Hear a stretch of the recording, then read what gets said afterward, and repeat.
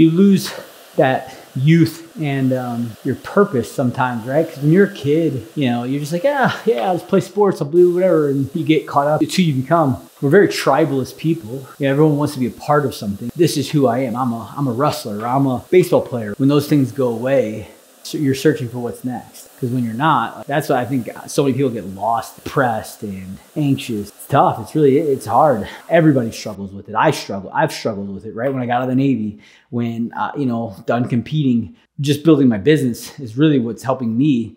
And so it's keeping me focused on my training, because without it, then I would be completely lost. And you don't have, I don't even have my training partners anymore. Like my buddies are gone. And so, finding that, and then finding that next thing to go after, right? To give yourself a goal. And like I'm trying to search for something right now too, for me, outside of the growing the business, something for me to like have a goal towards, to work towards, and to strive for. Having, my 500-pound back squat and deadlift, that's fine. Those are, gym goals, but I also want to like go do something like outside and, have a physical goal. It's like, okay, well, I was a Navy SEAL and I was a CrossFit Games competitor, but like now obviously I have my kids, too, but it's also like I still need my thing. And I think everyone needs that. And, figuring out what that is next, it's been a struggle. It's because you have to really find the passion for it. You can't just be like, oh, I want to do this. And now it's like, okay, what's next? What am I doing now? What's the next adventure? And I haven't found it yet. And, but to keep looking and keep searching, because it's easy to get down on yourself, especially with social media, where everything is awesome on everybody's feed all day long. And everyone seems like they're doing more cool shit than you are. So yeah, figuring out what that next thing is. Sam Briggs posted something about the race across America, basically all the way across the United States. You actually road bike. And I remember actually when I was like, I'm turning 40, I want to do something really cool. That was one of the things I looked at and I was like, that could be cool. And then I looked up the world record time. And I was like, because in your head, you're like, oh, let me see what it would be like to do the whole, to do it the fastest. So Sam posted something about, I'm thinking about doing that. And I was like, hey, if you're really thinking about doing that, like let me know. Like I might be interested. Something I thought about doing. And she said that the guy who has the world record, he was biking 22 hours every day. He was on his bike at least 22 hours a day. I'm like, that's crazy. So, but hey, you never know. Maybe you don't have to go for a world record. Maybe just do it for fun.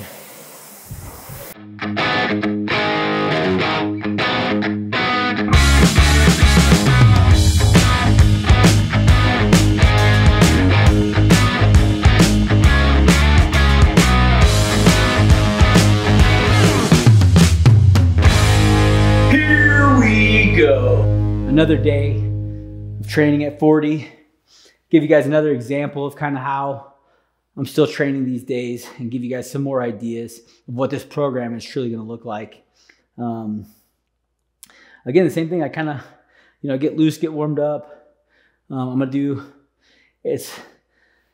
do conditioning with strength combined, or I'm going to do strength, accessory, and then sometimes there'll be extra credit on these workouts. And I, started writing that program, and I started putting some in because, you never know. Some days you're going to feel really good. And you're going to be like, man, I wish I had more. And maybe you'll have to figure out your own, or I'm going to give you a little bit more and call it extra credit, right? So if you're feeling good, do the extra credit. If you're not, don't worry. It's not going to hurt you. It's just something bonus for people who, if that kettle's hot, sometimes you got to let it burn, baby. So, yeah.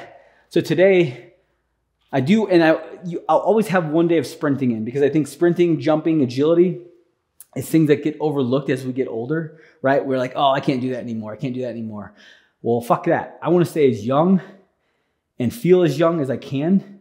And I think one thing that we don't do enough as we get older is, sprint or jump, right? Because there is some risk there. But I still think that there is application for it, and there's reasons for human beings to keep doing that as they age. I think it's going to keep us feeling younger, right? One of the best ways to keep your testosterone levels up is sprinting, right? That's why sprinters look the way they do and long distance runners look the way they do, right? Most long distance runners are skinny.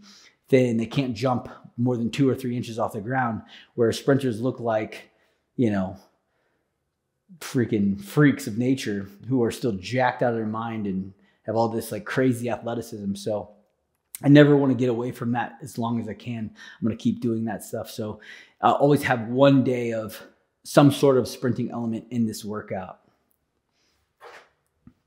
So today we're going to do back accessories. That's going to be our accessory pieces. For the first part, we're going to do squatting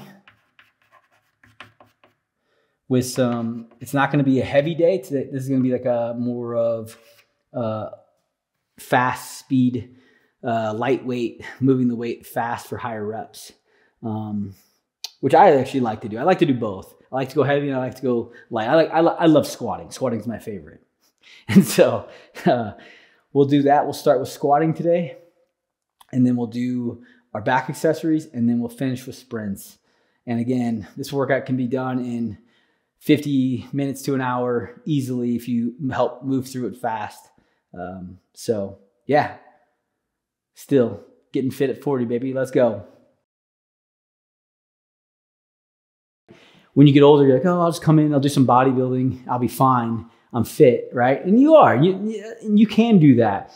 But like doing conditioning, getting your, like having a strong heart and then having some fast twitch muscles, I mean, like, I think that is the fountain of youth that we all like forget about, right? Like what makes us more springy, fast, run fast, jump higher, like boosting our testosterone levels. Like you just feel useful when you do those things. It almost feels like a kid again. And like when you don't do that stuff, it's like, you know, it goes away so quick and it's hard to get back. And then you start to risk injury, right? And so I'm not saying you do it often, but at least like once a week still. And that's what, like, that's all I'm going to program in it for. And that's typically when I do like agility, jumping, sprinting, stuff like that, it's maybe once, twice a week max, you know, and but I still, it makes me feel good when I do it. So we're going to squat. It's going to be lightweight, faster squatting, heels elevated because I want to hit a little bit more of my quad. When I stick to just back squats on flat ground, I typically hit my posterior chain a lot. So my quads lack. And so I'm either front squatting or doing heels elevated squats to really hammer the quads. I'm going to go 4x10, working up in weight. It'll stay roughly 60 to 70% will be my target reps or target weights. And then we'll go into some back accessory. So I'm going to do a T-bar row. A landmine is a great way. And then with a handle, you can get some T-bar rowing in, very cheap compared to obviously like a T-bar row machine.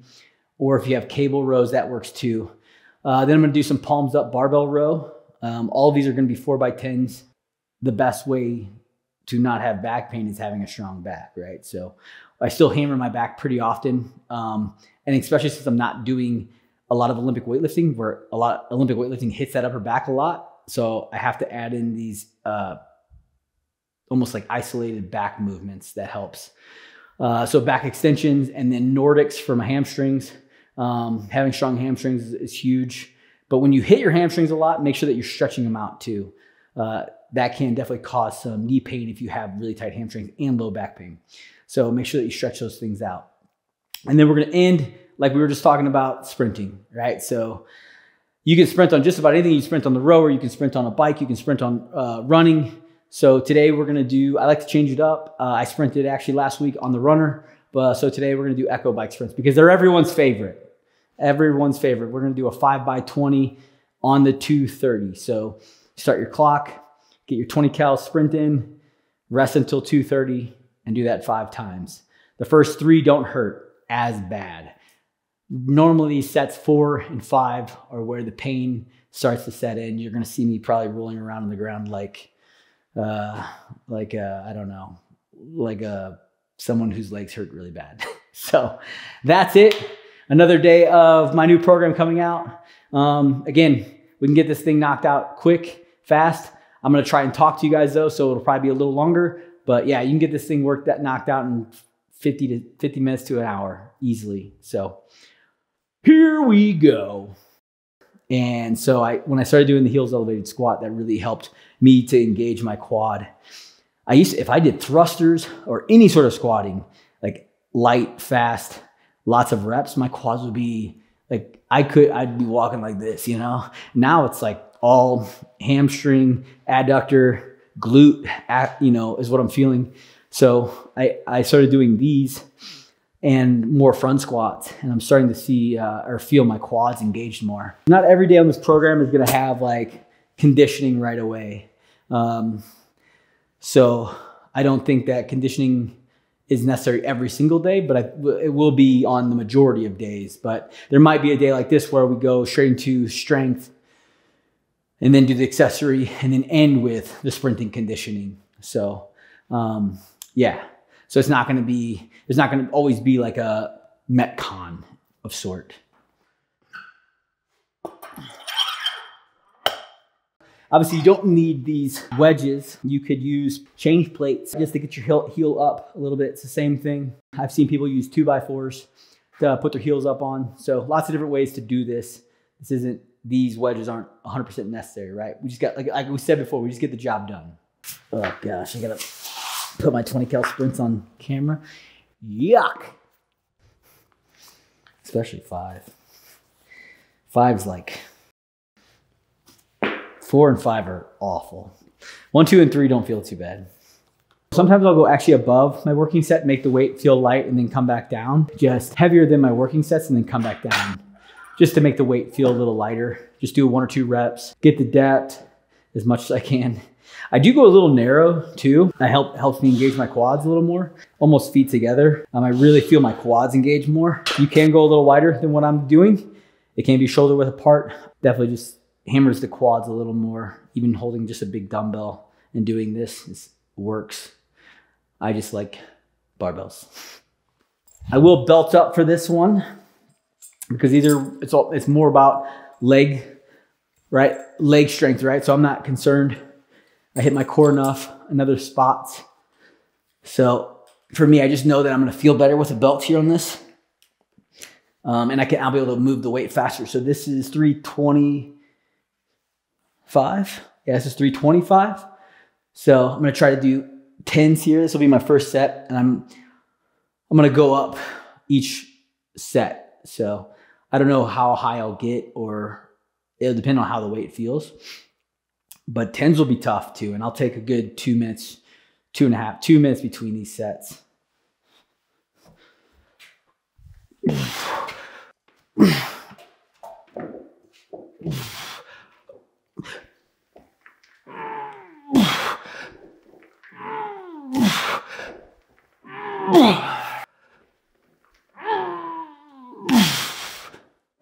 All right, so I'm gonna go up this time, just go to 335, 10 more pounds. You can pick a set weight too if you wanna do this for the 4 sets of 10, by all means. Or if you want to, progress up in the weight, that's fine. Today I feel like going up a little bit. We'll see how this set feels though. Last set felt decent for my first set. So hopefully this set feels better. If not, I'll just stay here. A little better. Oh, the quads are feeling good though.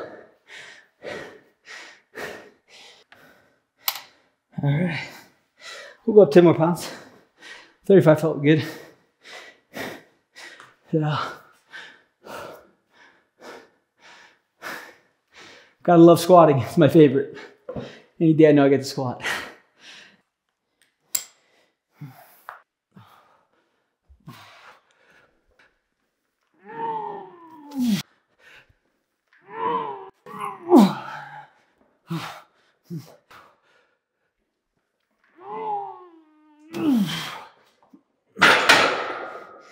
Oh. One more set. Like I said, heart rate's low. Now, sets of 10. It's cardio, baby. Whew. All right, we'll go up one more. 355. All right, last set, let's go. Last set, best set. It's not how you start, it's how you finish, right, baby? Woo!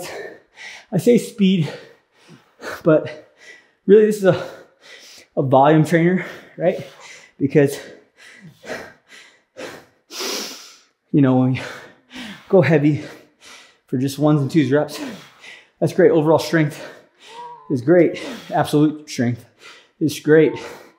But also being able to do higher percentages for higher numbers has a great transition as well to a lot of things. So I always try to do 1 volume day, 1 absolute strength day. And yeah, like I said, I started doing the heels elevated. It's helped really hit my quads. If you don't have an issue with hitting your quads, you don't have to do the heels elevated. Or if you do, you know, it's, I like it. Again, you can hit it with goblet squats. You can get real deep in there, deep in the movement with that. All right, that actually did feel pretty good.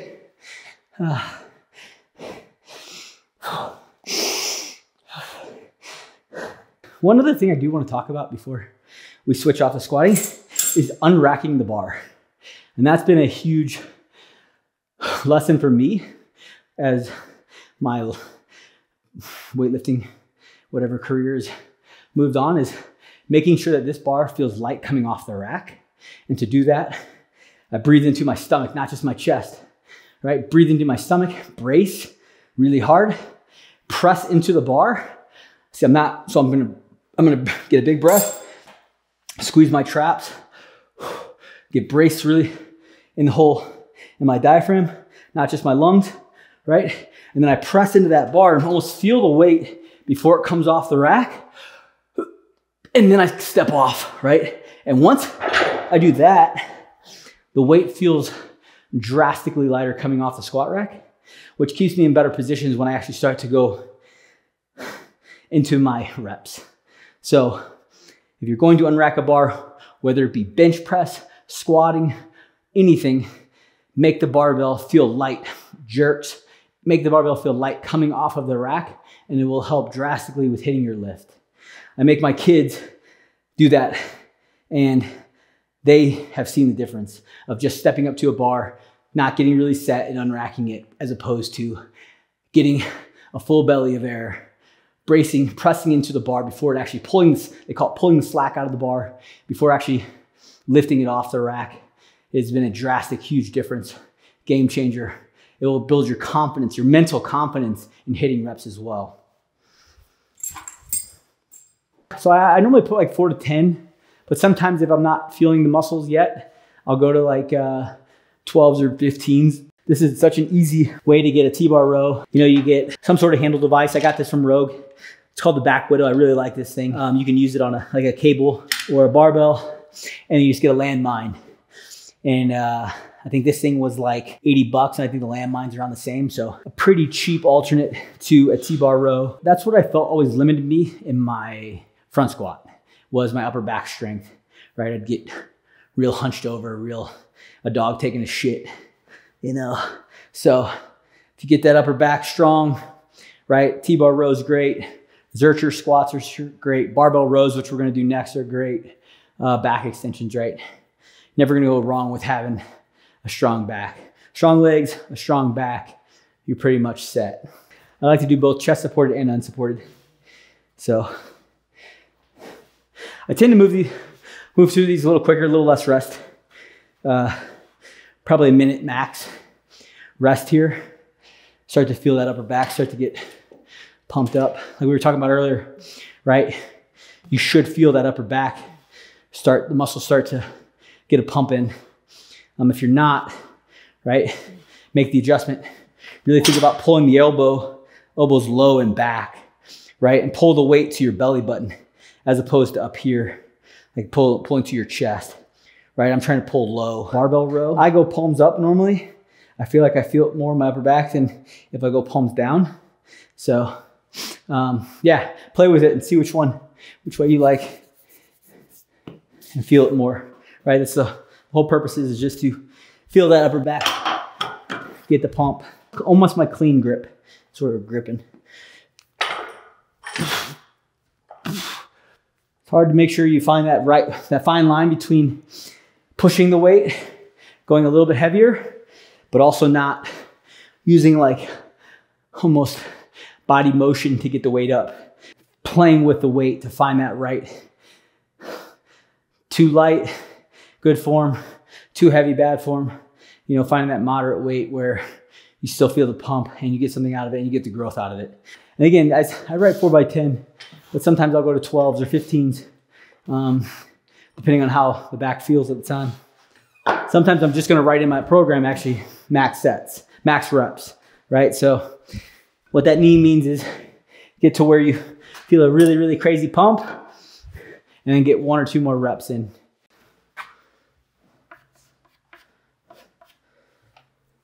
Oh, man.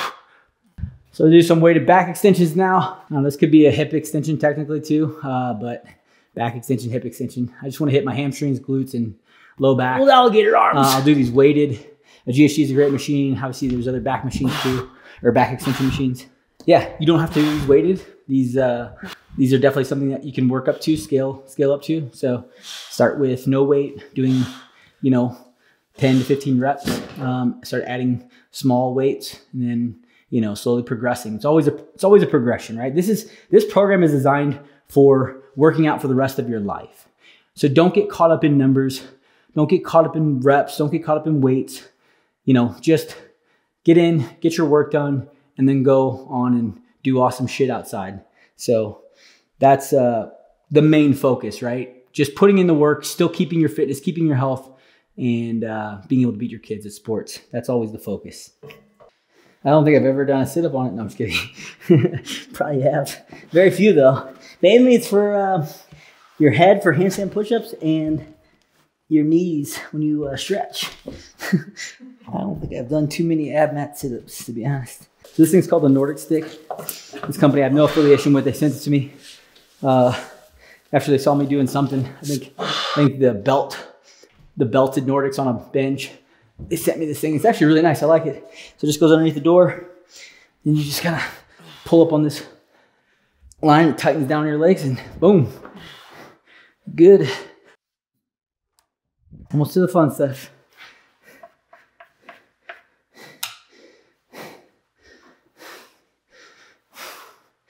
This is the boring stuff, the slow, boring stuff. I used to hate, you know, now I just have days where it's like, okay, this is all I need to do. And then obviously I'll get to the sprints at the end. But, you know, as you're getting older, you just gotta be wiser with the way you work out. Know your body. There's days where you can push and, you know, days where you need to maybe just think about doing isolation stuff. So that's why this program is a good program for everyone. It's gonna have a mix of everything, a good solid 4 or 5 days of conditioning, 4 or 5 days of strength, and lots of accessories. So it's a good fun program. It's basically exactly how I've been training for the last 2 years. And I've enjoyed it.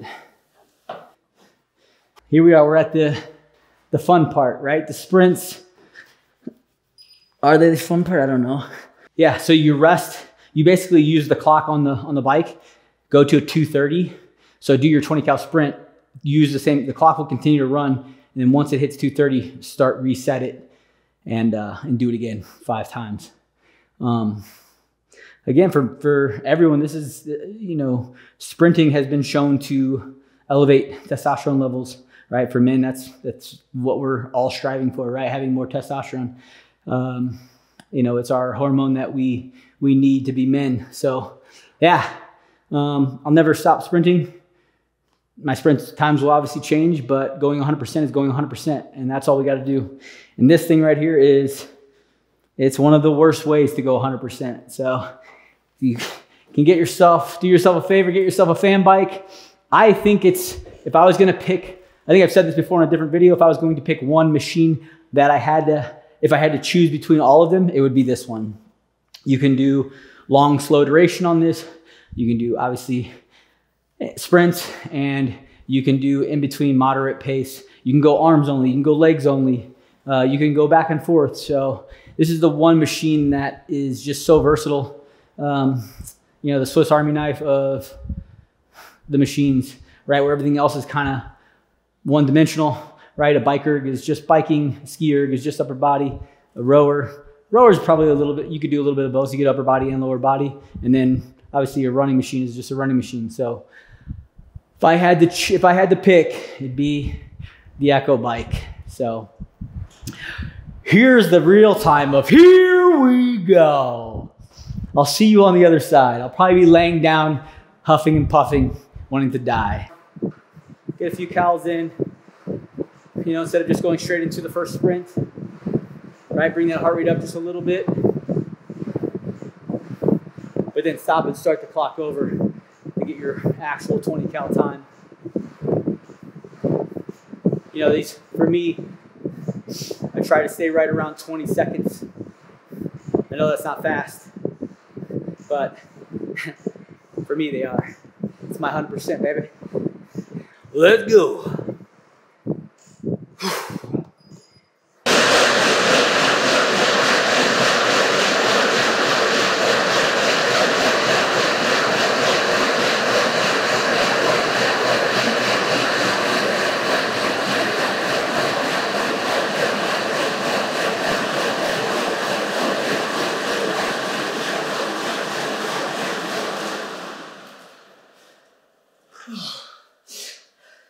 Try to bring that heart rate back down. Get some nasal breathing in.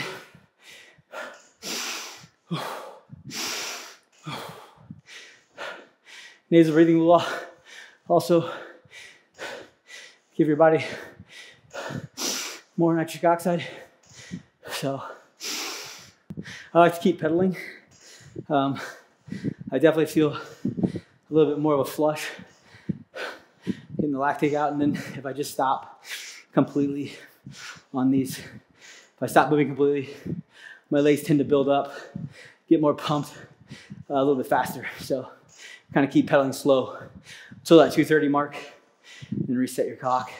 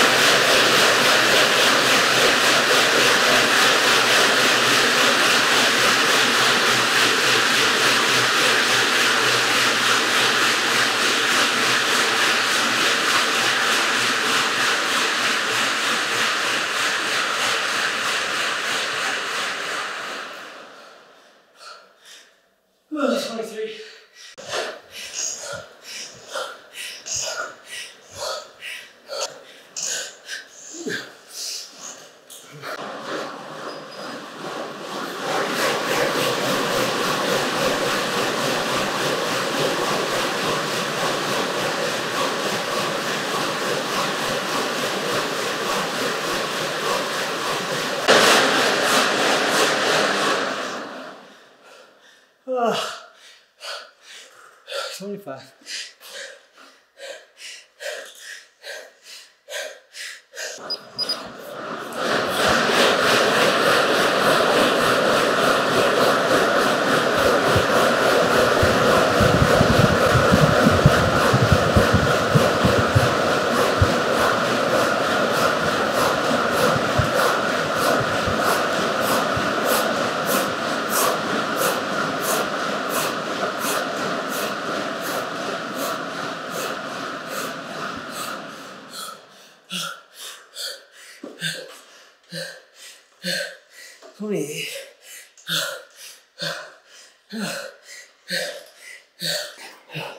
Remember,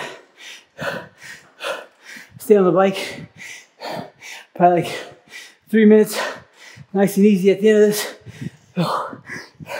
Try to flush the lactic acid, the blood out of your legs. And if I just get off the bike, I'll probably cry. It hurts so bad.